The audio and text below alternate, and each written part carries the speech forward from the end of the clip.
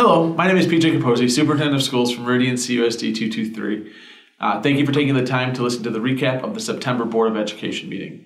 In September, our main focus is always to pass the budget. Budget fiscal year starts in each July, but per state code, we generally pass the budget in September, occasionally in August, but traditionally in Meridian, we pass it in September. This year's budget is horrible if you look at the beginning number. It says that we have a $7 million deficit. But when you look deeper, it's actually a very good, sound budget. The reason we have a $7 million deficit is as a result of the health, life, safety bonds we passed last year to do the work on the schools this past summer. We received the majority of those payments in May and June of last year. So last year we showed an $8 million surplus. This year a $7 million deficit. In total, we spent just about every dime of the health, life, safety bonds that we procured through that sale to work on the buildings this summer. So we did exactly what we anticipated doing in a revenue neutral way.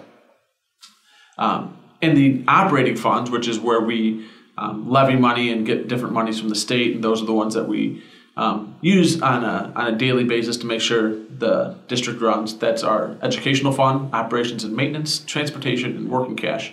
We have over a $700,000 surplus projected for the end of the year. So, like I said, I think we're in a really healthy position. Many schools around us are in a position of deficit spending.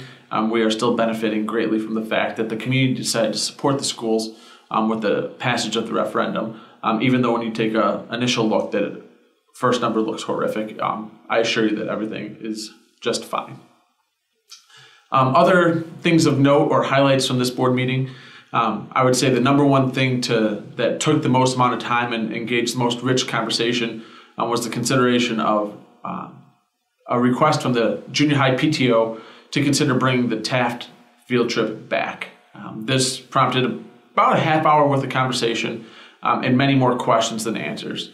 So I've been directed by the board to go back and continue to work with the PTO, present them a continuum of options of which they can weigh over the next several months. And hopefully we get to a place where we come to a decision that is sustainable.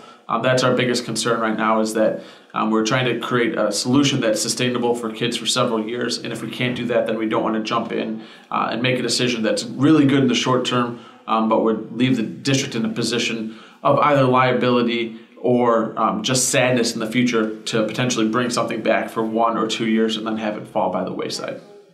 Other things that took place in September, we are supposed to, by school code, it's something that the district had neglected to do for several years, to go over compensation reports, which means the salary and benefits of every district employee are put on display publicly and discussed at the board meeting and then put on display on the website. So those are up now, and we discussed those. Additionally, we passed a memorandum of understanding.